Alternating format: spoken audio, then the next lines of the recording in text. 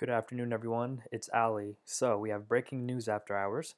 Today is December the 10th. It's 5:17 p.m.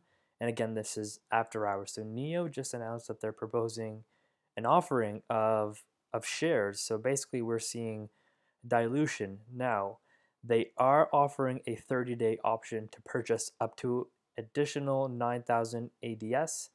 Basically, what that means is they have an option of 30 days to actually sell these shares. So that's actually a pretty good thing. It means that there's not exactly a huge necessity for this cash, but I do believe that NIO's taken advantage of the fact that the stock has gone up so much, and having cash in reserve is never a bad thing. Now, I'm not going to bore you and read through all this. I will link this right down below so you can take a better look at it.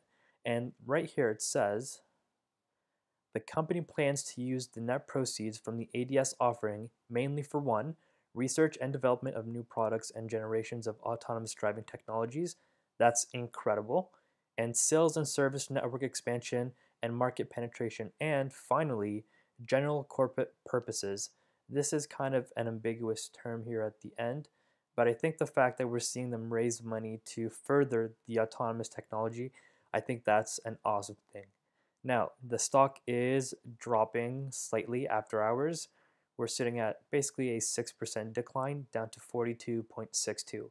Again, this is really not something to be concerned of, to be honest. If you are a long-term holder of NIO, I think this is actually a solid move for the company. Anyways, guys, have an amazing evening.